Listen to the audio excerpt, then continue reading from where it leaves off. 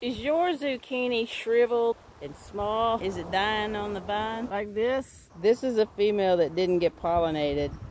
When the flower is at the end of a fruit, that's a female flower. When the flower comes straight out of a vine, that's a male.